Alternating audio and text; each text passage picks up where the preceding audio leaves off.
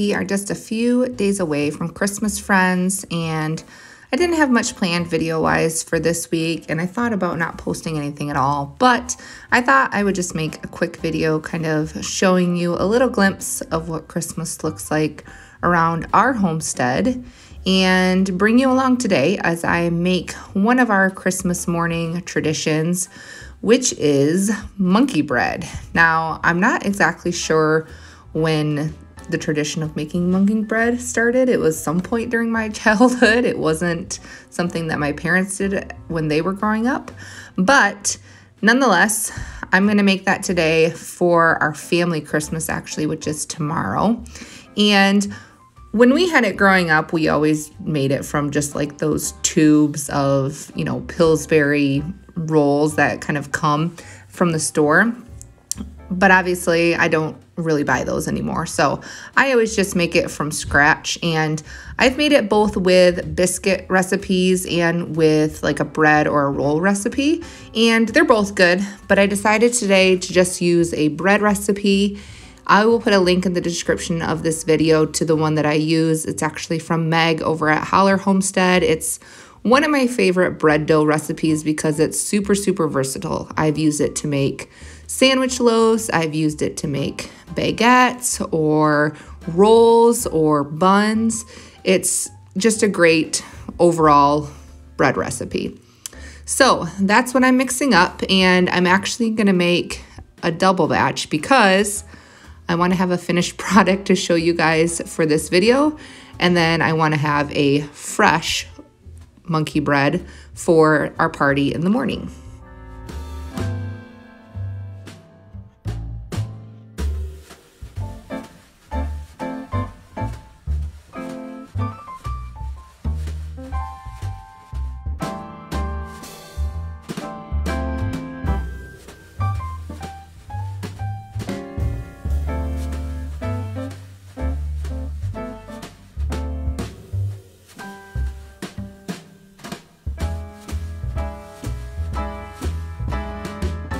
Now, I do not have a stand mixer. I had a KitchenAid professional grade one for a long time. Well, I guess I had it for about 5 years before I burned through the motor, and then we actually paid to have it repaired, and within a year I had burned through the motor again. So I have just kind of given up until I can invest in something a little bit more able to stand up to my level of baking, apparently. So I mix everything by hand, knead everything by hand, which is very messy, but it's just is what it is. So I'm gonna mix up this dough and then actually split it into the two different loaves to rise separately, since I'm gonna bake one up today and leave the rest for tomorrow.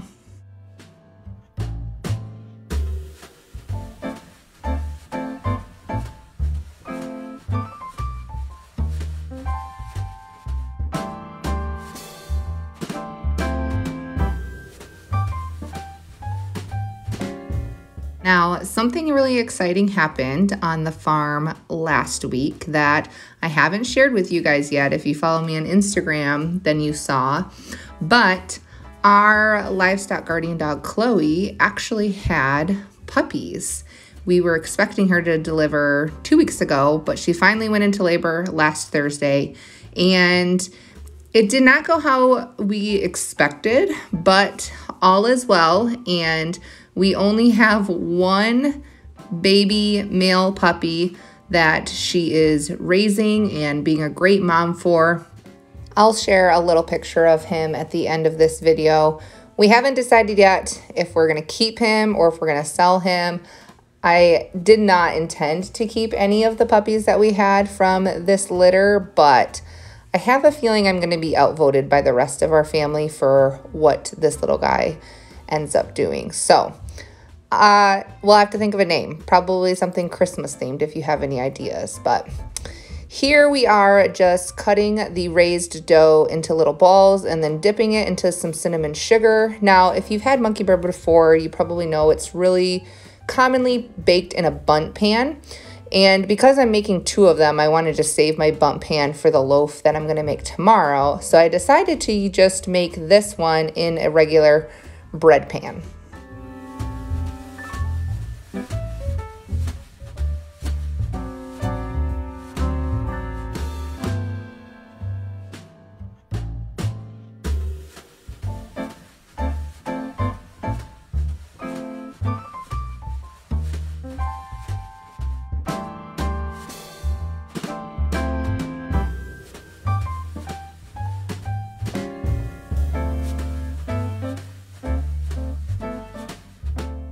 Another tip for making monkey bread is that it almost always bubbles over that caramely type sauce that you put on top. So make sure that you have some type of pan underneath it to catch it. Otherwise, you're gonna have a big burning mess on the bottom of your oven. Now, at this point, I had everything kind of going to be a second rise while I went to milk before it went in the oven.